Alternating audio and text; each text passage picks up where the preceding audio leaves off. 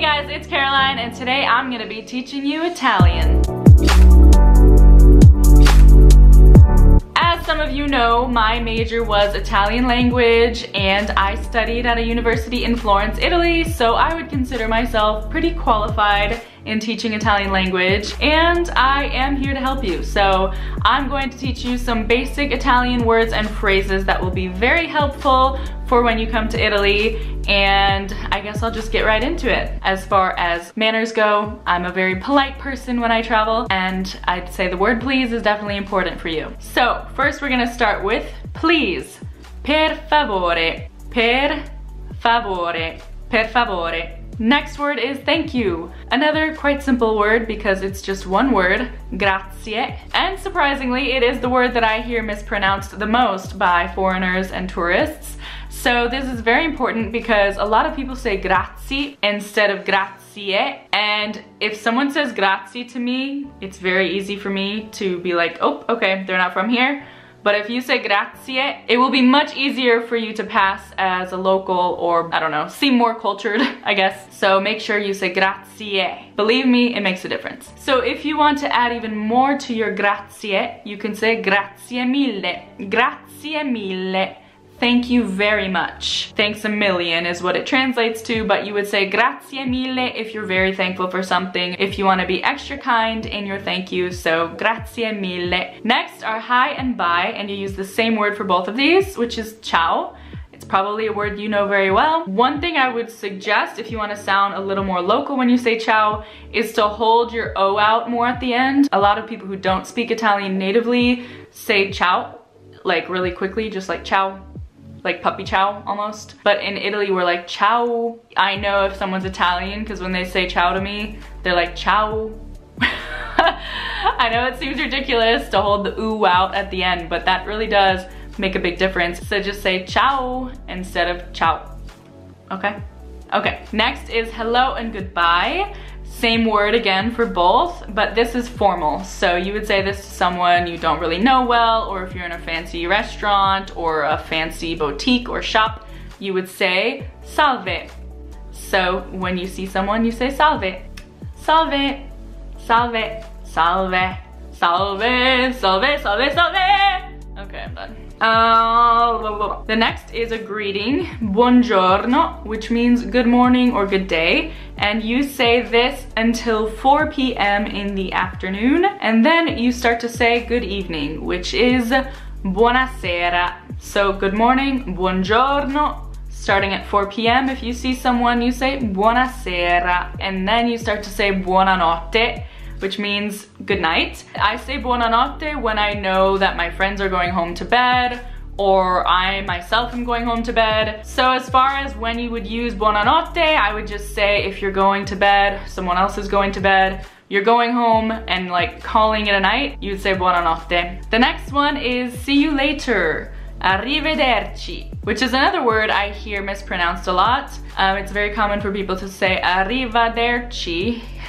It's not arrivederci, it's arrivederci. Not arriva, it's arrive. So if you say arrivederci, people know you're not local because you're saying arrivederci instead of arrivederci. It's a small thing, but once again, that makes a difference. So arrivederci. See you later. Next one is see you next time. So if you're at a restaurant you really love and you're leaving and you know you'll be back, you would say alla prossima. See you tomorrow. A domani. A domani. Next is where are you from?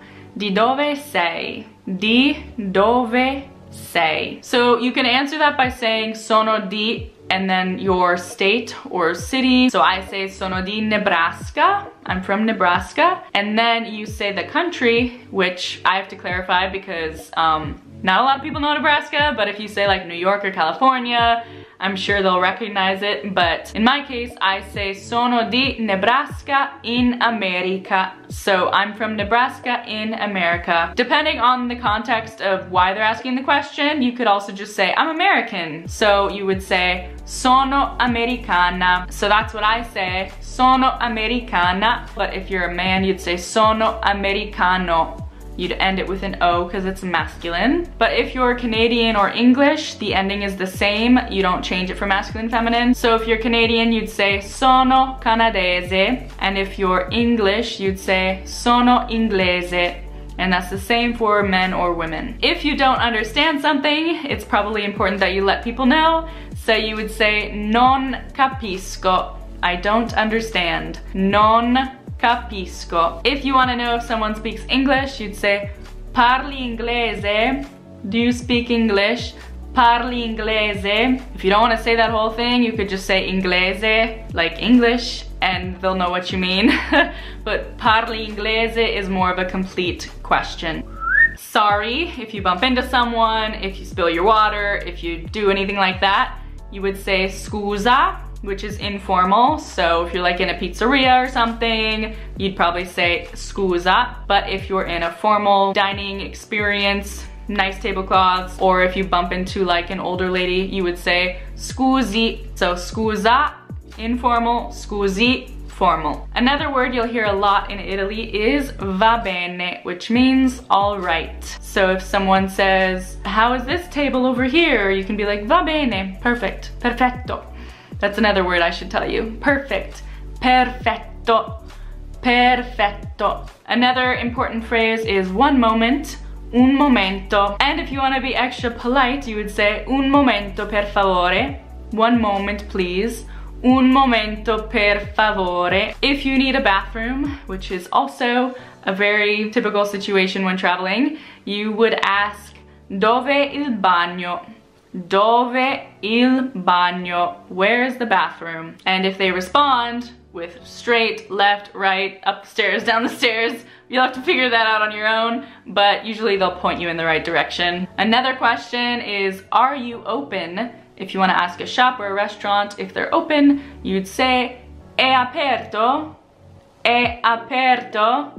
Is it open? And they'll usually say sì, yes, or no, but they say no. It's pretty much the same as no, but in Italian, the no is no. Sì or no.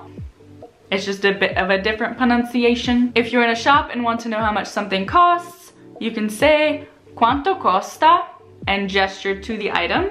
You can also say quanto costa questo? How much is this? Next, this is important. How old are you? Quanti anni hai? Quanti anni hai? Quanti anni hai? So I would respond, ho 25 anni. I am 25 years old, which actually translates to I have 25 years. But if they're asking me directly, I would just say 25, 25, because we both already know what the context of the question is. I don't need to say I am 25, I would just be like 25. Most of my audience here on YouTube is between 18 and 25 years old, so I'm gonna teach you how to say all of those ages between 18 and 25. If you're out of that range, I'm so sorry, but I can't go through every single age. That would take way too long. So yeah, 18 is 18 if you're 18 years old. 18. 18. If you're 19, 19. 19. If you're 20, 20. 20, like a venti latte at Starbucks, but you have to get the accent. 20. Or 21, 21. 21. 22, 22. 22. 22. 23, 23, 23, 24, 24, 24, and 25, which is my age, 25, 25, 25. So, those are all the ages, 18 to 25. Another important question, how are you? Come stai? Come stai? An informal way of come stai would be come. So if I see my friend, I'm like, come? Come? You could also say come va? How's it going? And if you want to say I'm good, you would say sto bene. Sto bene. sto bene. I usually just say sto bene because it's an easy response and you don't need to get all complicated. But obviously if you're not feeling good for some reason, we'll get into that in another video, but I would say sto bene. That's just a typical response. So I would say those words and phrases are a very good place to start, and there's so much more I could share. So if you enjoyed this video, please give it a thumbs up and subscribe so you don't miss any of my future videos. Make sure to follow me on Instagram too. I'm there every day. I'll see you guys next time. Ciao for now.